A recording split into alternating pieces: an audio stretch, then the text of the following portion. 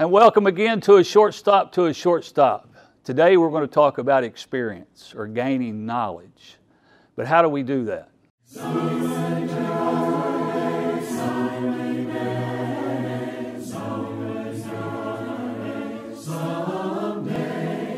the trumpet shall sound, and the dead shall arise, no more sorrows someday. When I was playing, we used to go to spring training, and every year we played a lot of different teams, but there was one team in Palm Springs, California. It was the California Angels, where they had their spring training. And there was a man there that was one of their coaches. His name was Coach Weiss. And one day I just got to the ballpark a little bit early in Palm Springs, and I was going to take some early batting practice. And I walked out onto the field and looked over in the other dugout, and there was Coach Weiss over there. And he hollered out, he said, "Hey, Johnny, come on over here a minute." And I walked over to the dugout, and at that time, this was the early 80s. He was probably 85 years old at that time. He's passed away now, but I sat down, started talking to him, and he looked over at me and he said, "Johnny, you know what I love the most about this game?" And I said, "No, what, Coach?" He said, "Every single day I come to the ballpark, I learn something new." I said, "You've been in this game for over 70 years and you're still learning?" He said, "I'm still learning." I said, "Well, that's great, because I want to learn as much as I possibly can too." But also, when we used to hang out around the ballpark, we'd get there a little bit early. Sometimes in the dugout here would be Nolan Ryan, and I'd see our pitchers going up to him and just picking his brain. They'd say, "How do you pitch to Steve Garvey with men on base?" And then all of a sudden he'd answer that, and another question would come up.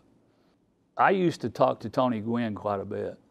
Tony played with San Diego Padres. He won 7 batting titles. And I asked him, I said, "Tony, what is your philosophy on this hitting? You've done so great in your career so far." He said, "Well, I try to hit everything to the opposite field." I said, "Well, why?" He said, "Well, it keeps my bat in the hitting zone that much longer, and I can still pull the off-speed stuff." And it just made sense, and he just kept going on and on. I kept picking his brain, but I was gaining experience. And the same thing with Joe Morgan when he got traded to the San Francisco Giants. I made our equipment manager put his stuff in the locker next to mine, and the 3 years that I played with him, I probably gained 30 years of experience. But how does a Christian gain knowledge? 2 Timothy chapter 2 and verse 15 tells us to be diligent to study. Pick up the Bible and read it. I remember the first podcast that I did, I challenged everybody to read the Bible for 30 minutes a day, and it would change your life, and it still will. But think of the experience that you're going to gain if you do that. In Hebrews chapter 5, verses 12 through 14, it said that some had not matured, meaning that they had not gained any knowledge or experience because they hadn't been studied. They were on the milk of the Word, like a little baby still needing to have a bottle and being fed milk, instead of getting our teeth and being able to eat meat and learn strong things and the things that God wanted us to learn as we mature as Christians. In Acts chapter 17, verses 10 and 11, these people were given one of the highest praises I've ever heard. The Apostle Paul had been preaching to them in Berea, and the writer of Acts here says that the Bereans were more noble-minded than those in Thessalonica, because they went home at night and studied the Word to see if the things that the Apostle Paul was saying was true or not. That's noble-mindedness right there. And what I'm saying here too, I don't want you to believe me in anything that I say, because I want you to open your Bible and see if the things that I'm telling you is true or not. But what about those people in Thessalonica? Paul was preaching to them, but they went home and studied the Old Testament scriptures to see if what Paul was saying was true or not. But evidently the people in Thessalonica weren't doing that. So they weren't growing in experience. They weren't growing in knowledge. But the Bereans were. Let's be like the Bereans as much as we possibly can. Why should a Christian study and grow? Romans 10, verse 17, it tells us that faith comes by hearing, and hearing by the Word of God. How is our faith going to grow? And it says by hearing the Word of God. We do want to have our own faith.